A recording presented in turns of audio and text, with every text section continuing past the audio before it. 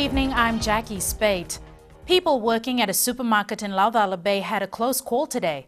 A 10-wheeler truck crashed into the Sardar trading store after the driver allegedly lost control.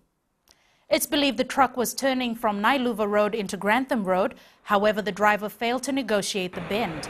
The truck tore down a safety railing and smashed through a wall before stopping. The front portion of the vehicle ended up in the supermarket and damaged items inside. I heard the sound. I just seen the glass. I see the truck coming inside the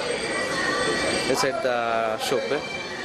Same time I see the glass break. Same time I ran at the back.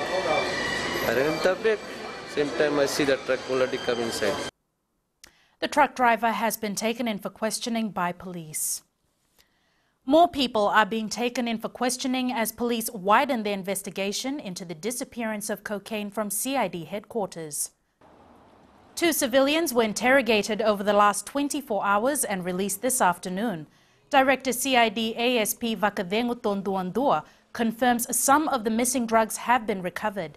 He says more civilians and police officers will be brought in for questioning as investigations continue.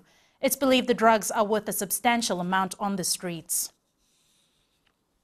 Residents in Baulevu Nausori are pleading with authorities to repair a wooden bridge that broke 3 months ago. It's a danger to the hundreds who use the bridge every day.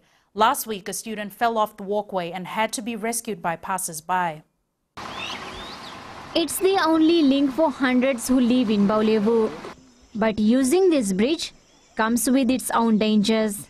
In one instance, a student's bag was tipped by a bus and the student fell over. Lucky we had a passenger from the bus who dived and saved the boy. That's not the only incident. Last Friday night, a young boy was trapped on the bridge. His foot was caught up in this gap where pieces of timber have broken off. The fear now is that one day someone could lose their life. Till now, it has only been maintained a little bit here and there upon the complaint made by the people around this area. This bridge, connecting thousands of people from Baulevu to Nausori, collapsed earlier this year. Temporary works were done. However, it's still in a poor state, with holes seen in most parts of it. Residents claim huge trucks used for logging are making the problem worse. The bridge has a 10-ton limit, but this is the only way to reach the logging area. For the welfare of the students and the general public, I think that the relevant authorities should construct a new two-way bridge with walkways provided for the pedestrians.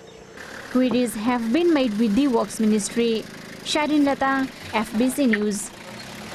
Spokesperson Eliesa Sokir this afternoon referred all questions to the Fiji Roads Authority.